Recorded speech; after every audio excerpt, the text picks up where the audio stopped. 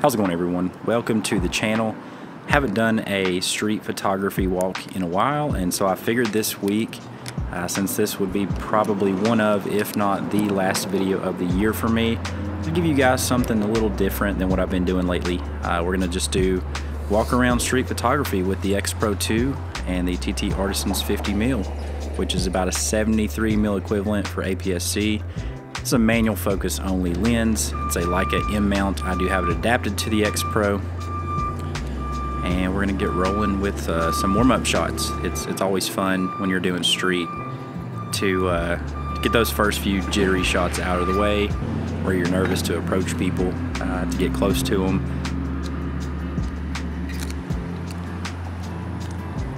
Typically my first few shots whenever I go out and shoot street are a little more distanced than after I've warmed up for, you know, 15, 20, heck, sometimes 30 minutes. Got old man with his beer cans here. He was very nice. He actually owns, I like him. He actually owns that brewing company right there to our left. It's I believe Watauga Brewing or Johnson City Brewing here in Tennessee. Go check them out if you're into the crafts. Nice. Moving on. Thank you. Yes, sir. Thank you. I'm gonna go ahead and say this on the up front. There was not a lot of activity the day that I went out. And I struggled quite a bit to find compositions that I liked, especially at the beginning. I don't really think that my best shots come until, you know, I had been out for at least 20 minutes, and if you're wanting to timestamp this video, probably about the 3-minute mark is when I finally start getting into a groove, and I stop shooting the back of heads so much and finally start getting individuals themselves and facial expressions.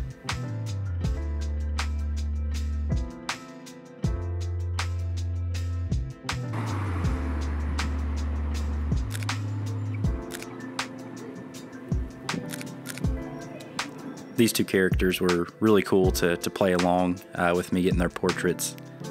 I saw them standing outside smoking from across the street and decided to get a little closer.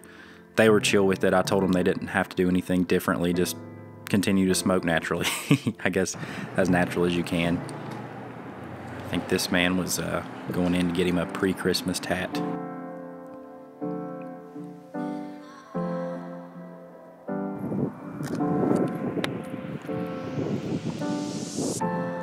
Tried to frame old Cowboy up between the two cars there, the Focus and the Crosstrek. Still wasn't close enough. I was still trying to warm up and really get into a groove. And I think this composition right here is probably the turning point that I had on this particular day. Just two people walking together. It looks like they were having some good conversation, just helping each other out. And then have these two buds right here. They actually appear a little bit later in the day as well. Just having a good time, enjoying life, laughing, telling jokes to each other. They actually followed me around a little bit while I was downtown Johnson City. That was just a snapshot.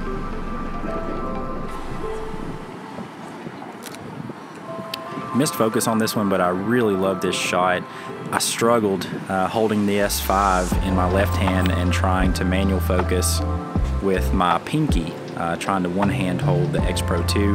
Not trying to make excuses for this video. There will be some softer shots just because I did not have the greatest POV rig for this particular situation. Love this family shot. And even old biker man popped through. How's it going? Finally started to find some interesting light and some frames within frames. I love this one of him framed up in the window, talking on the phone, just going about his day. And we got Blue Slides, man. Framed him up in the last portion of that building between the mailboxes.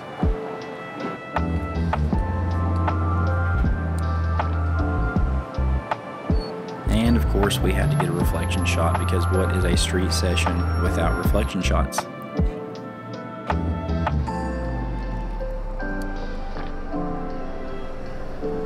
I love corners of buildings, just the symmetry and having them up against the sky. It's kind of a very minimalist approach, but I do love building corners. There's actually an Instagram page that I follow. I'll try to add a link below if I can find it, but all he does is corner buildings, or building corners, and I love it. Good architecture. I came back to the mailboxes. I kind of liked how they were just sitting there together, almost like a husband and wife, a duo, if you will.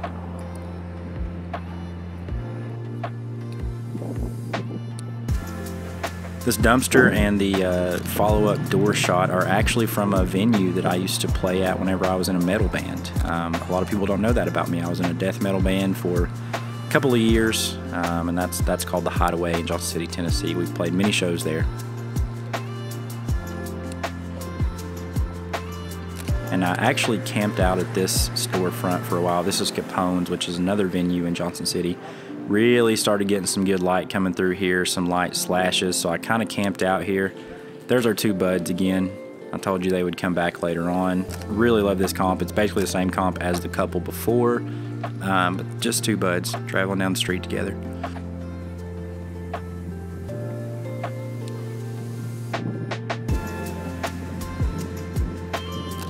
This is probably my favorite shot of the whole day. I love the mom and her son getting caught in that slash of light on Capone's storefront, walking through there. Really, really enjoyed that composition. That was probably my favorite of the day. Not too disappointed with this one either. I wish I could have got a little tighter. I know on a 73 mil I should be able to get in close, but hey, I've not done street in a while and I'm still a little apprehensive. I think that's one thing with street photography, you've got to warm up to it. Really love this slash of light on the building. Wish I was tighter. If I could have gotten on the same side of the street maybe and had a little bit wider lens. Woman blocked her face. I would have loved to got some facial expressions there. And this is just a snapshot.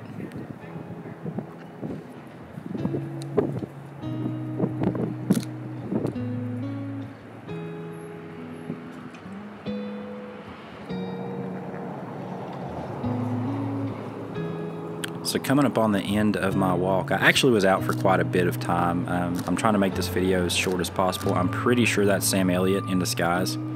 Has to be Sam Elliott. That guy totally looked like him.